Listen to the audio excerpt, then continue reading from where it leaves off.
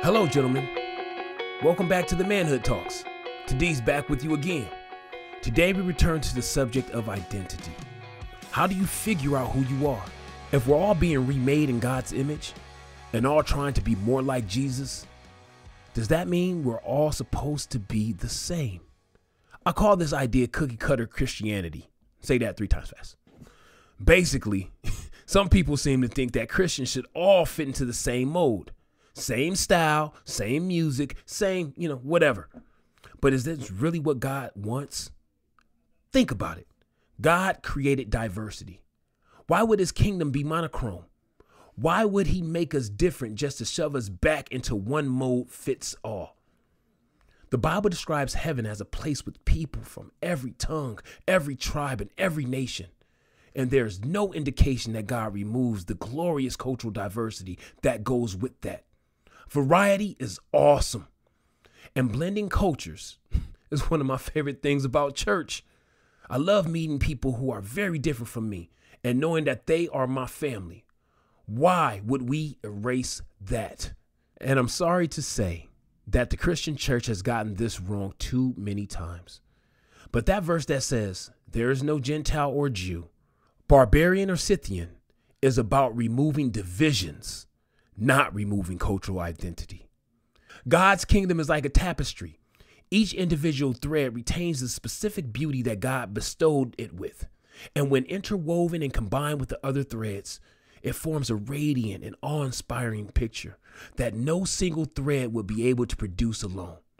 So if uniformity isn't God's plan, then what does it mean that we're all called to be like Jesus, reformed in his image?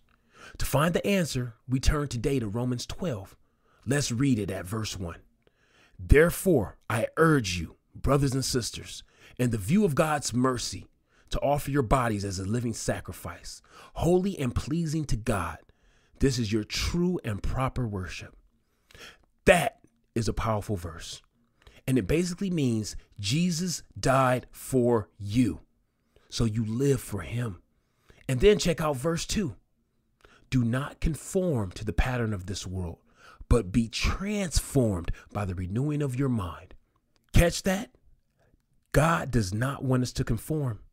That means don't squeeze into a mold.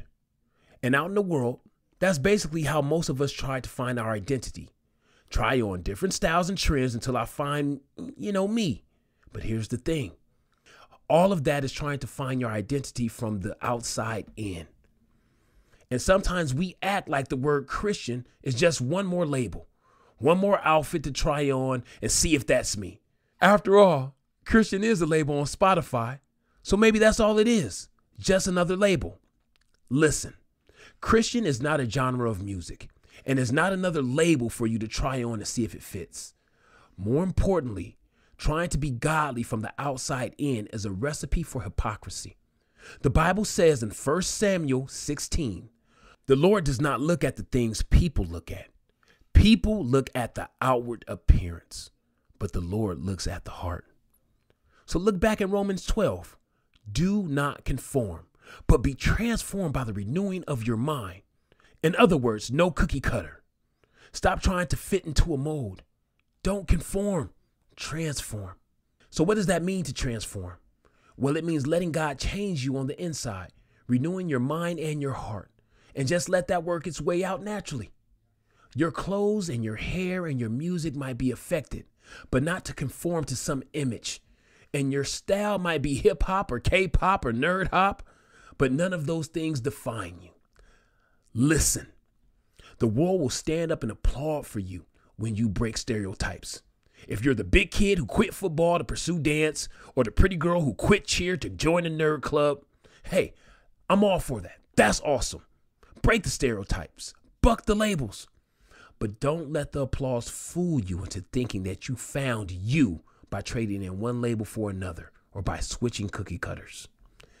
That's still not transformation. And don't just be defined as the guy who broke the stereotype. The real you is deeper than any style or clique or reputation. Transformed by the renewing of your mind. You think different. You believe different. You treat people different. You fix your eyes on Jesus, not his style, on his character, his compassion. And what does that look like? Read the rest of Romans 12.